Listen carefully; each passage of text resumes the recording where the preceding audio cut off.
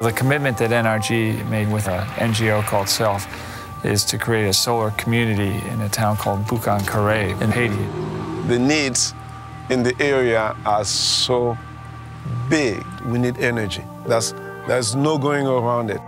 Solar energy has many possible applications. Remote schools, for example. Light and light bulbs helps the kids to study at night. We've done design on the key installations. We've started the procurement efforts. We have laid the foundation so that within the next year, we're going to make a big difference. It'll improve agriculture output and better access to credit and fertilizer and tools. Once we get the energy, we can scale up the production for fish. There will be light in Boucan Carré. Hopefully there'll be more food, there'll be more income. A local endeavor like this really is about breaking this cycle of poverty and disease, and it's going to work.